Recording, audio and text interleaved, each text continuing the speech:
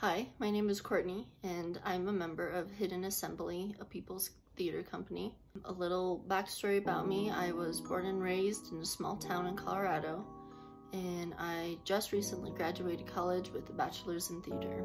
The Hidden Assembly value that speaks to me the most is vulnerability. I am normally behind the scenes, but being a part of Hidden Assembly has allowed me to really put myself out there and be vulnerable in front of a camera.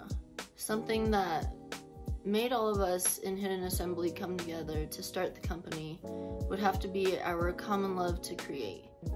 We all have worked on countless of productions together, and we have already built such a solid foundation with one another. I chose to collaboratively create Hidden Assembly because I wanted to make theater with some of my closest friends, and I wanted to show the world that even during these times we could still make theater.